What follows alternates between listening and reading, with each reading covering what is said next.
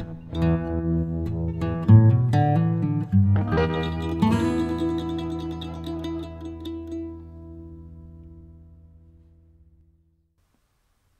YPTC, this is going to be part one of a three-part series on pure tobaccos. My attempt and my goal here is to test out tobaccos in their pure form so I can learn to identify them when I purchase a blend. So I'm going to be, over these three videos, highlighting 6 different of the main types. Now, I know there's hundreds of different variations of some of the types, but for basic practicality, I'm going to review the big 6. In this part one, I'm going to be covering Virginias and Black Cavendish, which is actually a Virginia, but those are 2 different types. In part 2, I'll be going over Orientals and Latakia. And finally, in part 3, I'll be looking at Burleys and Perique. I'm going to be using this little color wheel here, and I'll try and drop box it and put a link down below. It just kind of has different flavors, so maybe I can look at this and identify maybe what I'm smelling as I smell it or as I smoke the tobacco types. But before we get started in each of the videos, I've found a really good general overview of the tobacco types that I'm going to be covering. It's put out by Baren Tobacco Company. So they have a YouTube channel, and I've taken those videos from there. They get full credit. So definitely go to their channel, have a look, give them a like and a sub, and check out their other videos because they do have ones on blending and pipes and a bunch of different other topics. So definitely check them out. So without further ado, let's watch this short 3-minute video, and their master blender is going to talk about Virginias and the Black Cavendish. So I will see you when the movie's over. Hi, I am Per. I have been looking very much forward to introduce you a little bit to the world of Virginias. And you can see here in front of me, I have a lot of tobaccos, a lot of different colors. And believe it or not, all these 4 tobaccos are actually Virginia tobaccos. Treated in a different way, but it all belongs to the Virginia family. This Virginia type is what we call a filler type. It's yellow, it's rather thin in the leaves, but it has not always been like that. Let me take you back to the origin. This has a complete other color. This color came in 1612 in Jamestown, Virginia, where the air-cured Virginia was born. But the most common is the yellow Virginia, the flue-cured Virginia. The other kind I have here, that is what we call a flavor type. Many people also call this a red Virginia. It is a little bit more ripe when harvested than the filler type. It gives a lot more flavor, grassy notes, citrus notes to a blend. And normally a blend is mixed of filler and flavor types. And for instance, if you take this filler type, or it could be the flavor type, doesn't matter. And you really smell it. It smells of nothing. Perhaps a little bit like hay. So if I want to make a Cavendish tobacco out of this beautiful yellow leaves with a perfect burning ability because it's thin leaves, what could I do? Well, Cavendish is not a raw tobacco, it's a process that we undertake. So I have to go over here. And here I find a very special kind of Virginia, born yellow as this one, but fermented like cigar tobacco. And when you smell it now, it already has a slight sweet note. Then we steam this tobacco, and eventually the tobacco turns black into our modern Cavendish, the Virginia Cavendish. So it is in the process where we manufacture our blends, where the actual taste is coming out, where we enhance the natural flavor what is in the tobacco. So this was the introduction to Virginia tobaccos. We had the air cured, we have the flue cured filler, we have the flue cured flavor type, and we have the fermented. You might think what I have presented now is the 4 Virginias we are using, but you couldn't be more mistaken. Because to give you the whole picture, I would actually need to make a line of 190 different tobaccos. And I would love to sit down with you and talk a lot about these Virginias, because they are all that very much different. Each and every one are used because of its properties. Mixed with other tobaccos, it creates exactly the taste we want in the blend. But stay tuned, watch next time, I'll be back. Thank you.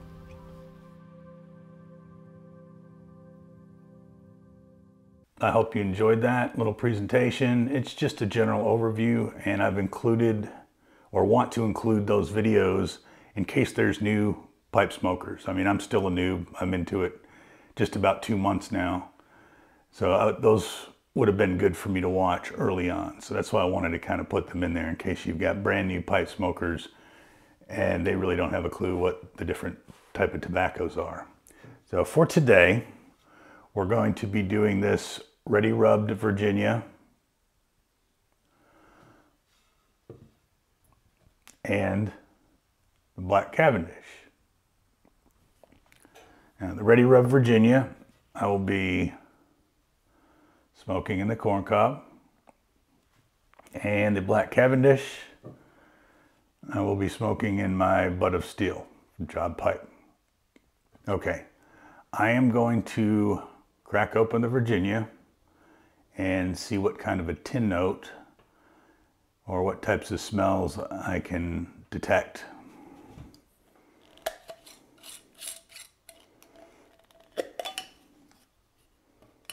Now this is the Pure Virginia.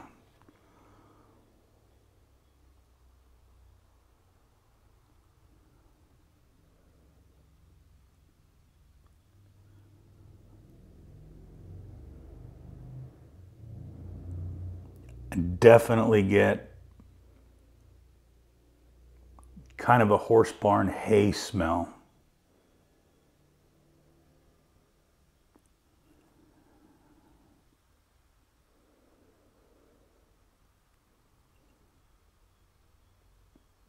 Maybe a little bit of old apple peel. I'm really not sure what I'm smelling, but there's definitely a hay smell. And as soon as I smelled it, I kind of thought back to my youth when I rode horses and that overwhelming hay smell that you'd get when you walked into a horse barn. But there's something else. It's not like smelling hay. There's a little bit of something else in there. Slight, very slight sweetness kind of a smell.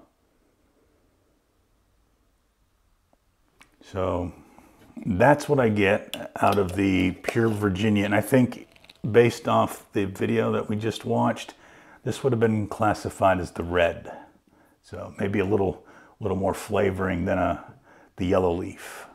Now let me open this and see what I get from the Black Cavendish. And this is the English style.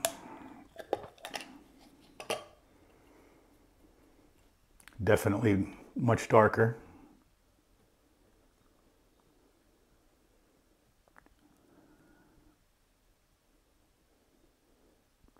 Still a strong hay smell, but there is maybe like a raisin sweetness to it.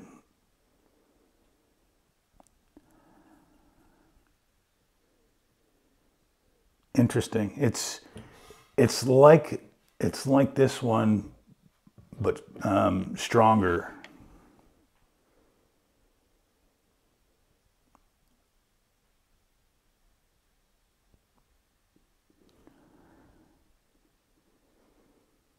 That's what I get out of it right now. So I kind of got, I got haze, hay and a, I don't know, maybe an apple peel, an older apple peel, not very strong at all, just a hint. This one though, the hay and the raisin kind of blended together in the Black Cavendish. Now I have no idea if that's even accurate, but in my mind, that's kind of what I'm smelling. So what I'm gonna do now is I'm going to load up these 2 pipes, maybe 1/3 of the bowl. And then when I come back, the bowls will be filled and I'll smoke them one at a time and we'll see what impressions I get when I actually light them up. So load up the pipes and I'll be back. Okay, I've got the pipes loaded. So first up is the Ready Rubbed Virginia in the cob pipe.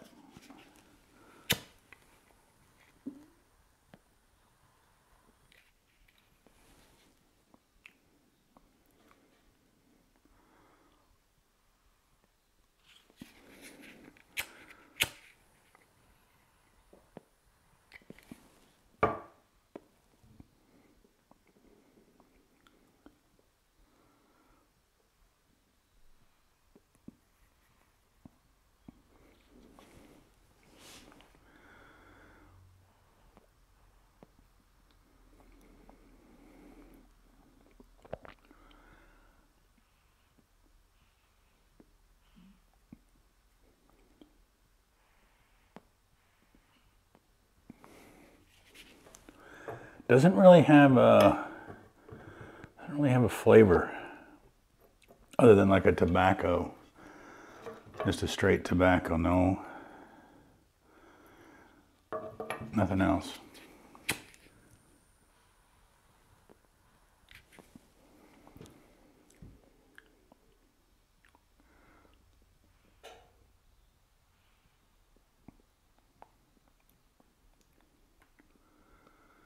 Yeah, I guess I'd call it a boring tobacco type.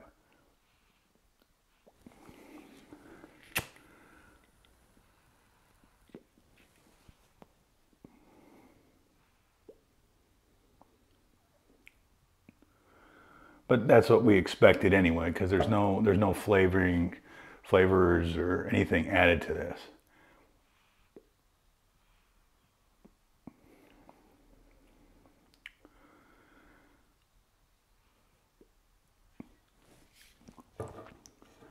So I guess that's about what you'd get from just a straight, ordinary tobacco, basically.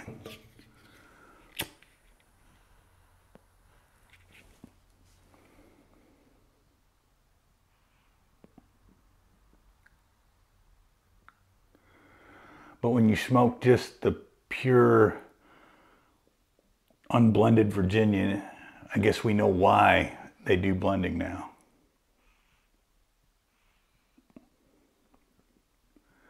Because there's not a lot of character. Yeah, it's just straight plain tobacco, basically, in my impression. I'm not even tasting the hay.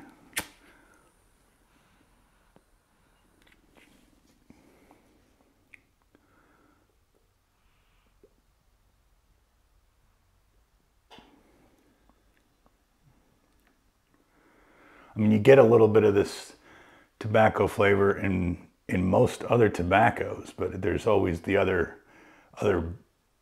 tobacco types in there to give it more taste.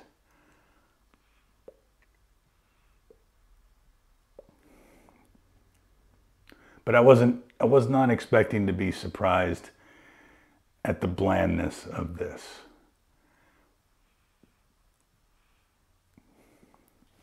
And I think it's difficult for me. I'm getting good at packing a full pipe, and now I'm going back to try and pack 1/3 of a pipe, and it's not working out.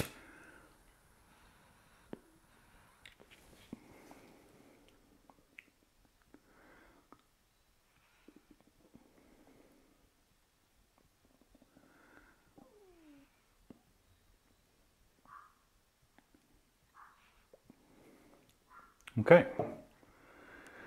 Now let's try the Black Cavendish.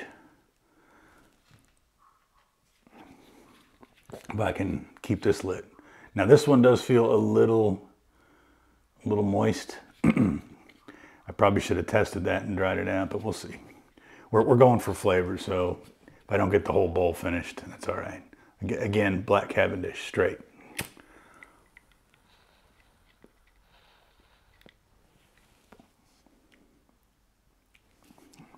Definitely something different there.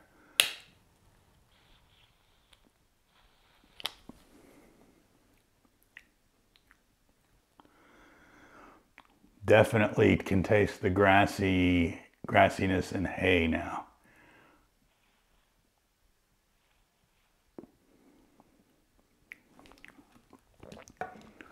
I'm not getting any of the sweetness, tamp that down, that I got out of the tin note. But with the Virginia, it was just kind of a bland, but this definitely has a grassy or hay taste that it leaves in my mouth.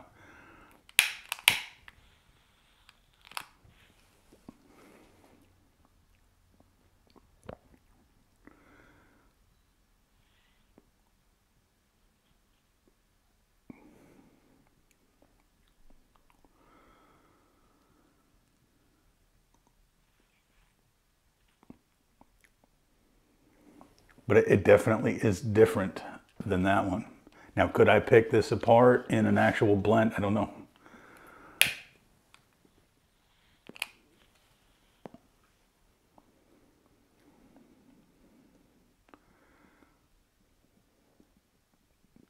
But it definitely has a little bit of flavor to it.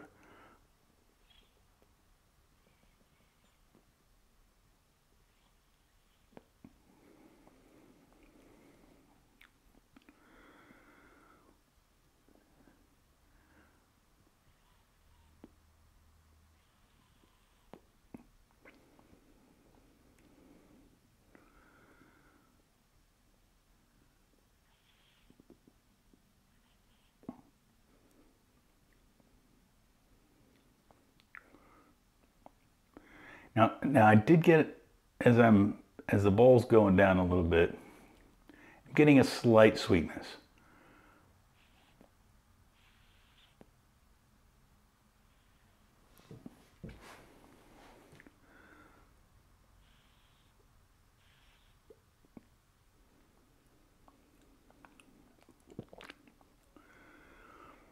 I don't know if it's the same raisin flavor that I smelled.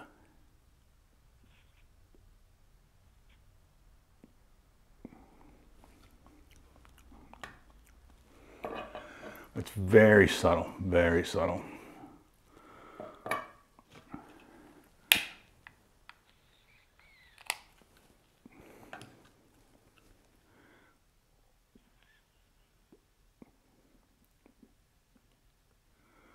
But the tobacco itself is a much stronger taste and odor.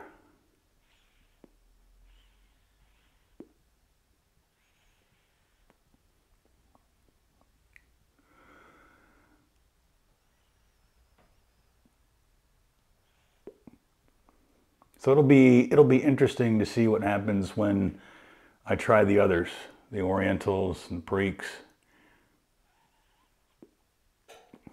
the Burleys.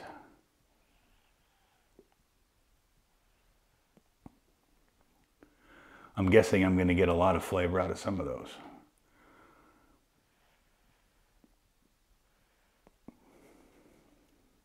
Yeah. Okay. So without making this video too long, it's already pushing it here.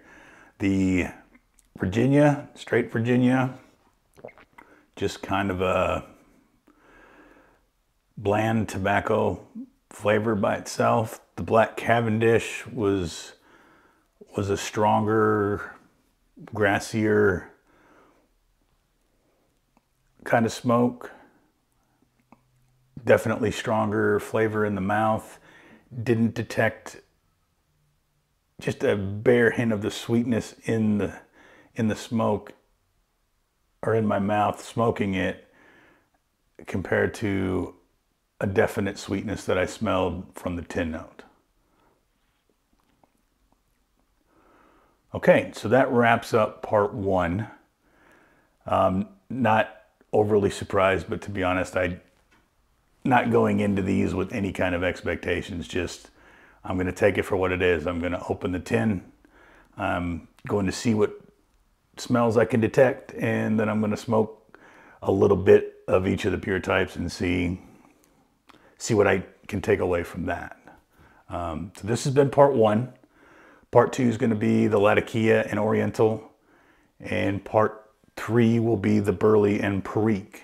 So I hope to get those done within the next week and get those up. If you guys got any input or comments before I make the other parts, feel free to let me know. Something I can do better, something you want to see done differently.